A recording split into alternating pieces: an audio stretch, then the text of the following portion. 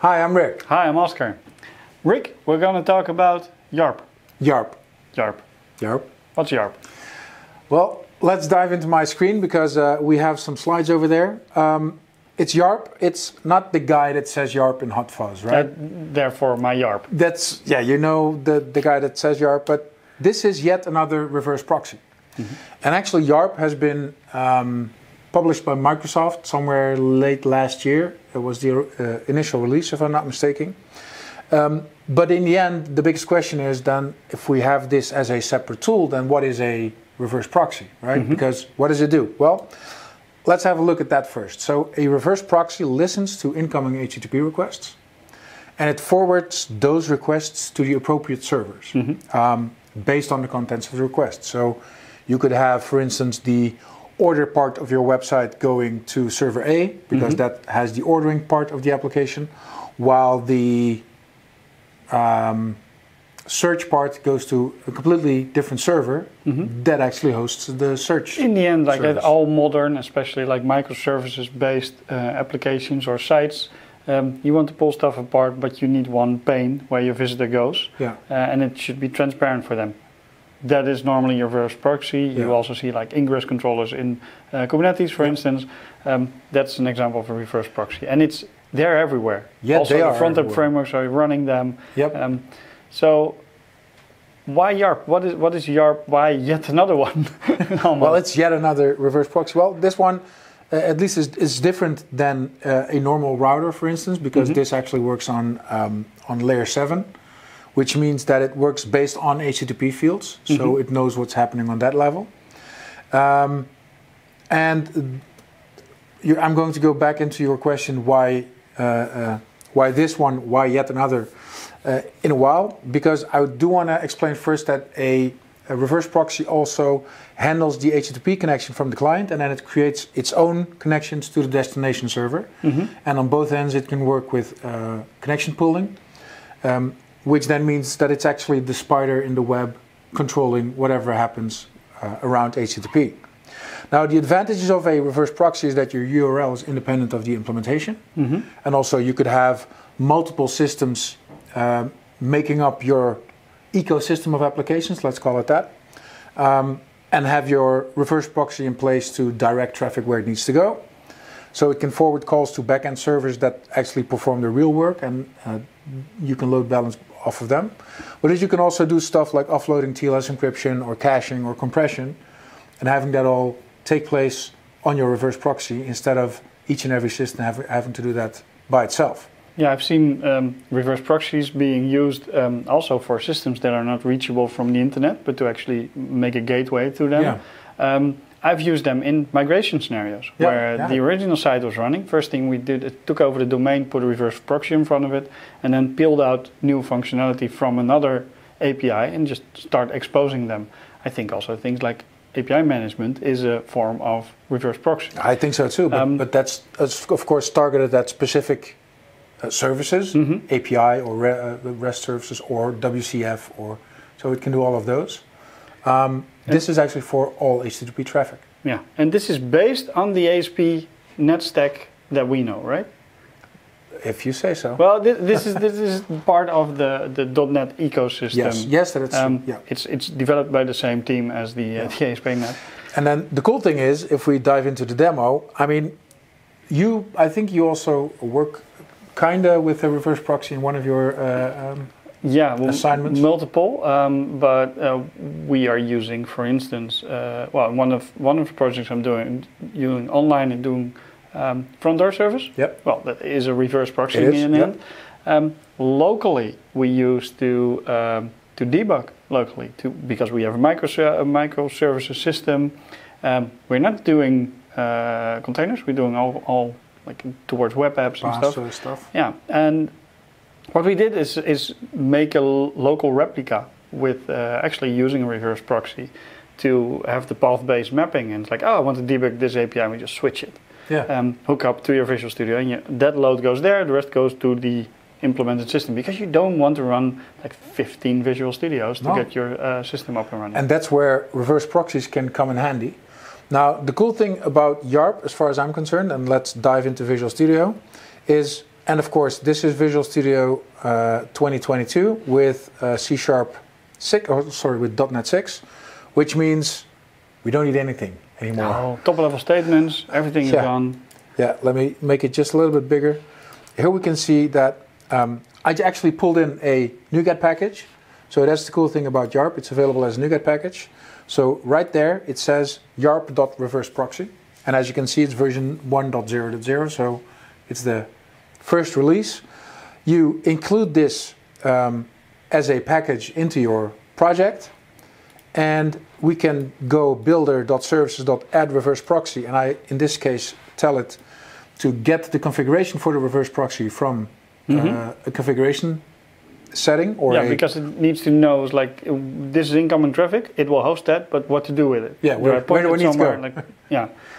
And then, of course, you can have all types of configuration where you say, if this is in the URL, then we need to go there, and if this is in the URL, we need to go there. That's what you specify in the configuration. And then, just like you would map controllers or endpoints, you can also map reverse proxy and run your application, and then we're good to go. Yeah, it's just the middleware that you plug in there. If we get any request, because it's everything, there's no path specifically, it will use that configuration to guide the traffic. True. Case. Now, if we look at the configuration that we actually have available, there's this part that's actually reverse proxy specific. And in this case, just to make stuff clear, I say, let's go catch all, and catch all, everything, the information goes to, in this case, http-bin.org. Which means we are defining a cluster ID right here where we want to go for incoming traffic. And then here we define the cluster, and it has a destination of an address being http-bin.org. Now this means that running this application locally, I would get an endpoint where I go to, and then I should see what http-bin gives me. Also, one extra addition, we have a URLs line of configuration up here. This does not automatically tell your ASP.NET application where to run. This is you specifying this reverse proxy should run on port 5000 for HTTP traffic and 5001 for HTTPS.